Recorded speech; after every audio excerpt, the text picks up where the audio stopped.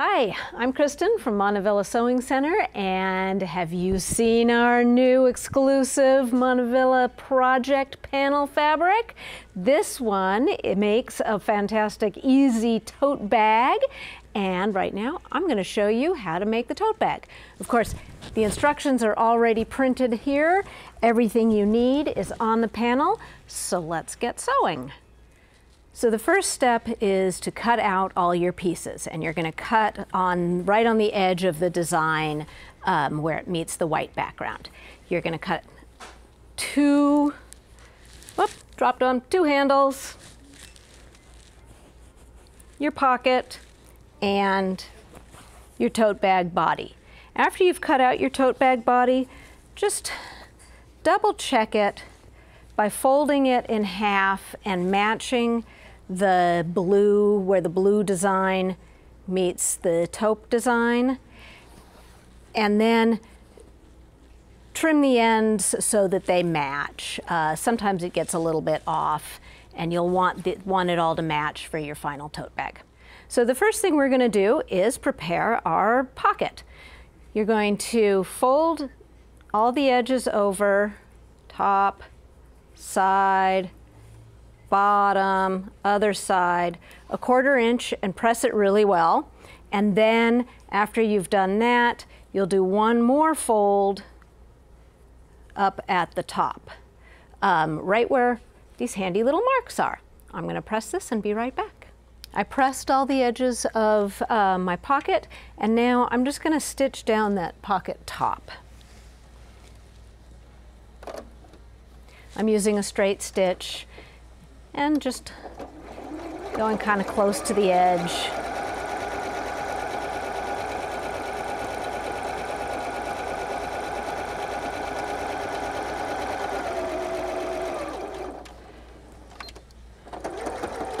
Oh.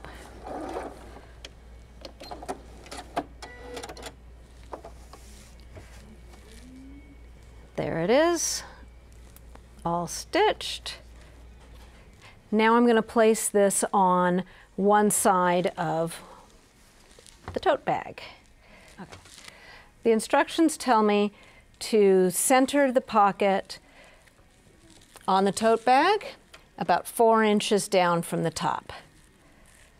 I'm going to pin this in place, and then I'm going to sew all the way around, again kind of close to the edge, just top stitching. I'll go forward and back to lock it where I start and where I end.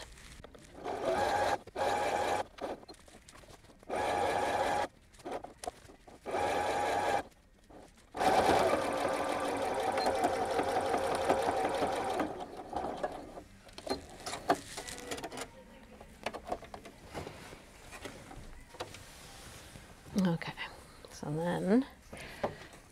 so our pocket is sewn onto our tote bag. Our next step is going to be to finish the tote bag edges, the side seams. If you have a serger, go ahead and serge this long side and this long side. If you don't have a serger, this is a great opportunity to use the over edge foot and stitch on your machine. On this machine, my over edge foot looks like this. It's always going to be one that's got some little wire thing here that holds your fabric away from the edge, or holds your thread away from the edge of the fabric. My stitch is going to be stitch 11. Your machine may have a different stitch, but it'll look something like that. I'm going to line up the edge of the fabric with a little guide that sticks out or sticks down underneath the foot. Again, your machine may have a slightly different design, but basically it'll have a wire and it'll have a guide.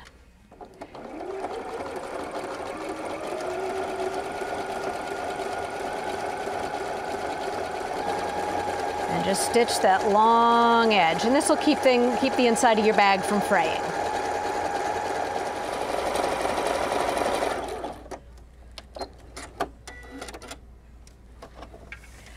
Okay. Look at that nice edge.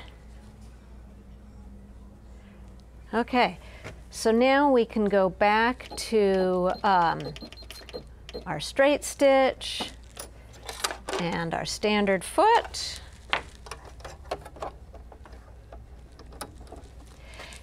And you're going to fold your bag in half. And the most important part is that you line up where the blue meets the taupe or beige. That'll just make your bag look a little bit better. Up here, anything that doesn't match exactly will get caught up in the hem.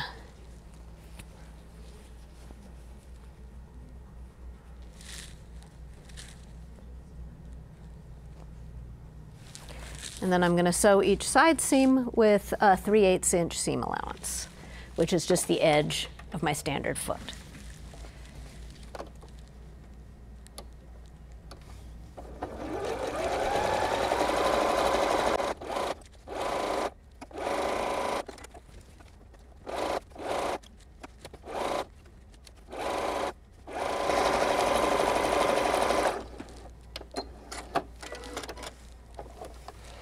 Okay, now I'm going to go over to my iron and I'm going to press these side seams open. That just makes things tidier. I'm also going to go ahead and press the bottom so that I have a crease, which will help me in lining things up to box my corners, which is the next step.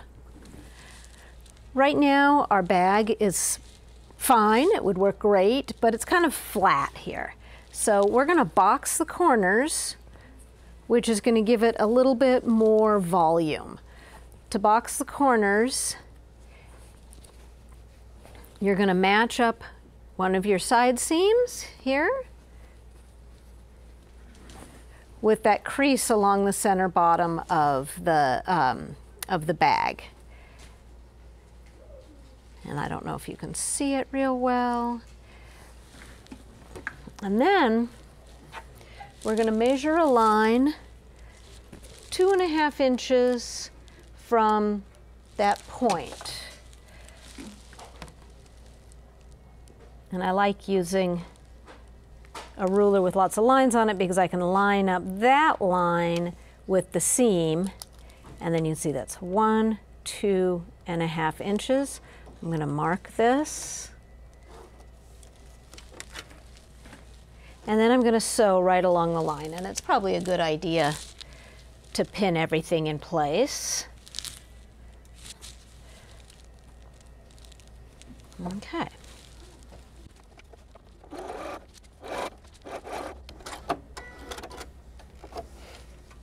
All right.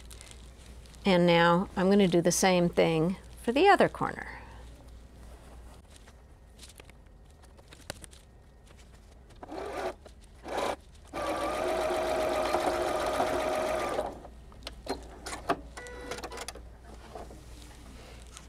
Okay, 2 boxed corners. You could cut off this excess and maybe finish it with that over edge stitch again, or just leave it as is. This is going to be the inside of the bag. And now it looks like it can hold a lot of stuff. So our next step will be to fold over the top edge about 1/4 inch, and then again 1 inch, just like we did on the pocket, and sew that down to make the top hem. So off to the pressing station. So we've pressed under about 1/4 inch, maybe a little more, to even things out, and then 1 inch. And now I'm just going to stitch along the edge, just like we did on the pocket, to hold this all down.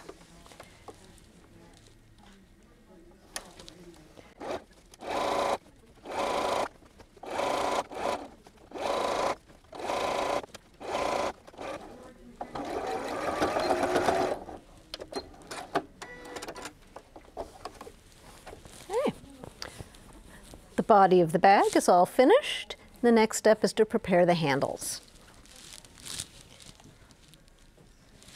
For each handle, you want to press it in half and then press the long raw edges towards that center crease and press it in half again.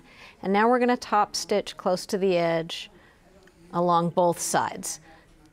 This side to hold it all in place and that side just to make it look even. If you have an edge stitch foot with a guide here, that's great. Otherwise, we're just going to use our excellent eyeballing.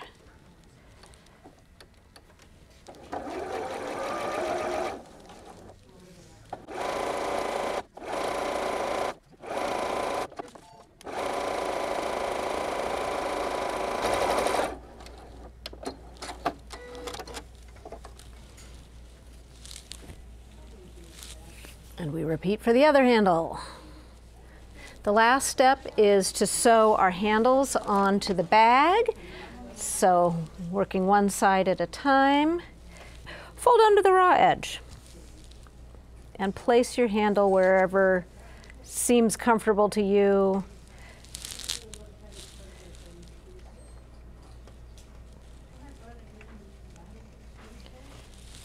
Pin it in place. I like to use 2 pins because sometimes the handle will pivot a little bit. Then you're going to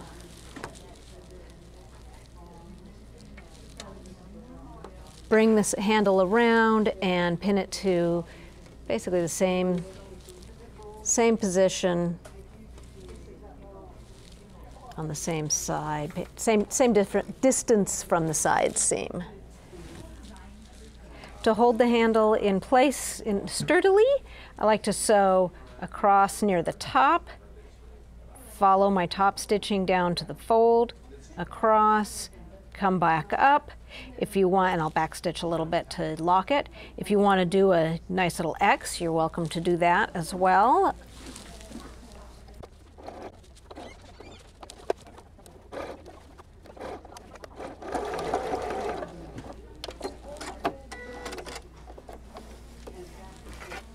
Okay. And the same thing for this one.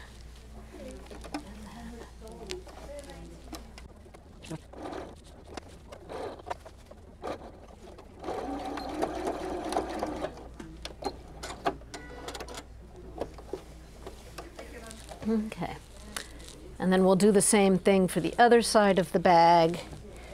Now it's going to be easy because you'll put your second set of handles in the same place as your first.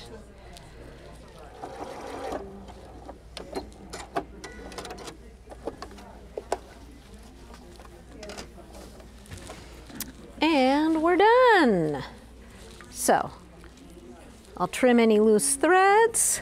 But we've got a lovely tote bag, generous enough for a trip to the farmer's market, simple enough for a beginner, and any more experienced sewist out there, if you want to put lining in it or give it a little more structure with some interfacing, it'd be really easy to do so. So come to any of our 4 stores, get your exclusive Montavilla project panel, and make a tote bag.